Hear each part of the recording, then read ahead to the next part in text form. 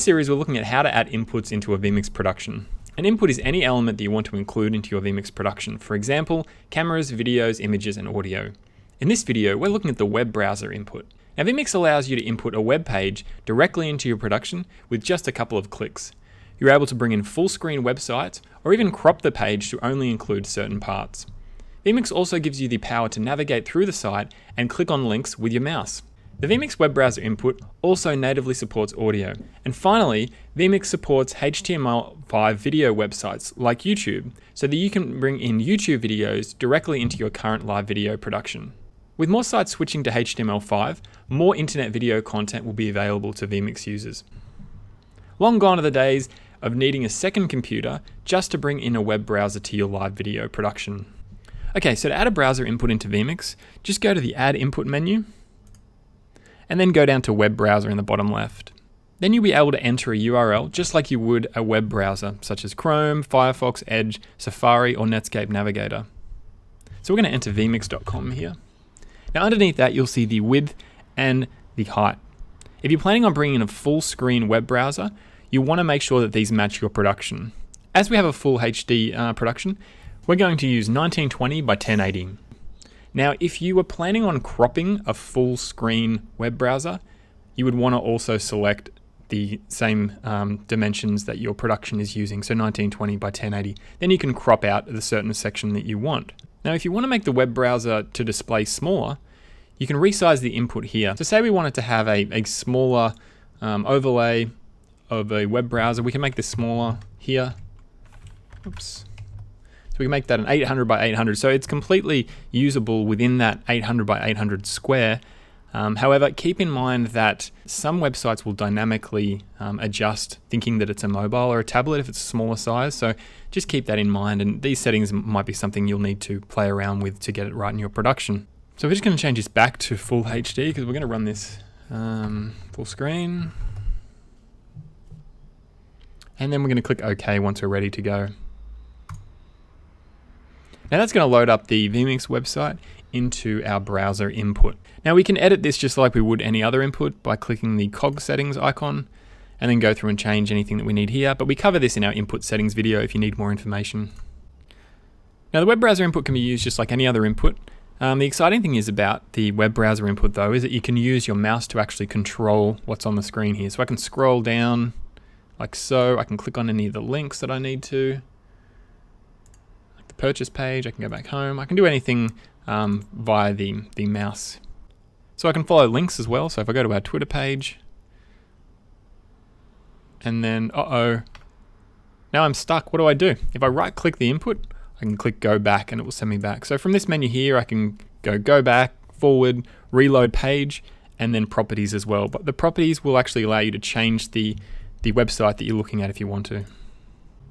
Now keep in mind that the web browser input is usable only with a mouse and not the keyboard, as keyboards will interfere with any sort of keyboard shortcuts that are set up. Now if I navigate to our YouTube site, you'll notice that the video starts playing and you can hear the audio. Now I can make this full screen if I want. Hi, this is Seth with vMix, click full screen. and welcome so that's to coming this in vMix overview full tutorial screen. video. In this video, So I can make any changes here. I can pause. I can change the audio. I can use the YouTube video just like I normally would in a normal browser. I can change the quality settings and then I can bring that back down. So if I go back to our website, I can actually just add a YouTube page normally. So I can go to the add input and then go to web browser and then I can enter a YouTube video just by entering the URL there. So that will take me directly to that YouTube page. So as you can see, this is one of our vMix videos that I can play in my production. So like I showed you before, you can control it, play, pause. It's just a really good and easy way to bring in YouTube videos to a live production. So say you're doing a lecture or a presentation and you need to bring in a YouTube video, or if somebody recommends a YouTube video for you to display, then you can load it up straight away without any problems. Another cool feature about the vMix web browser input is the ability to crop out certain parts of a website to use in your production. So for example, we like to use the live chat from our production in our actual production. So what I'm going to do is go down to the bottom here for the chat room, and I'm going to crop this section out. So go to the position in the settings, and then I can just crop it from here.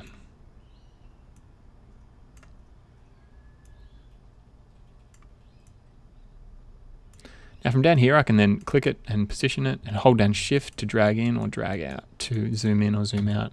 I can also use it here.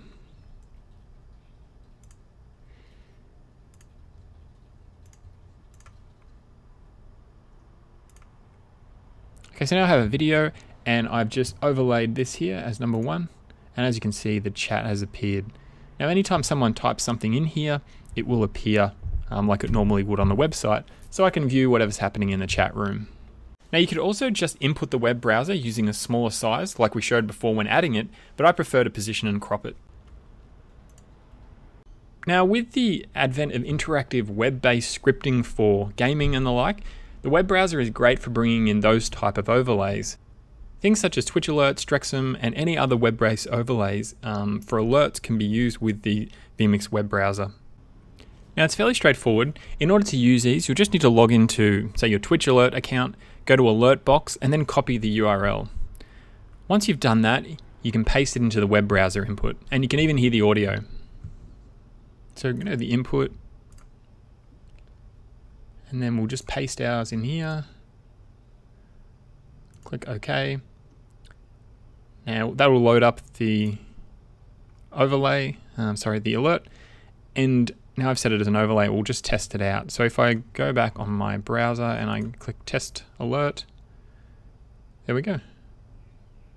So that's all you need to do is just copy that Twitch alerts URL or any other alert Twitch alert overlay place and then put that into your web browser, and then you'll be able to overlay that when you're gaming. So I think that about covers it. The vMix web browser input is a super easy way to bring in web content into your live production or streaming production straight from your vMix PC. So you don't have to worry about having a second computer just to load up, Chrome or Firefox with some web content on it. You can do it all from the same PC. So if you have any questions or comments, please leave them below. Thanks for watching.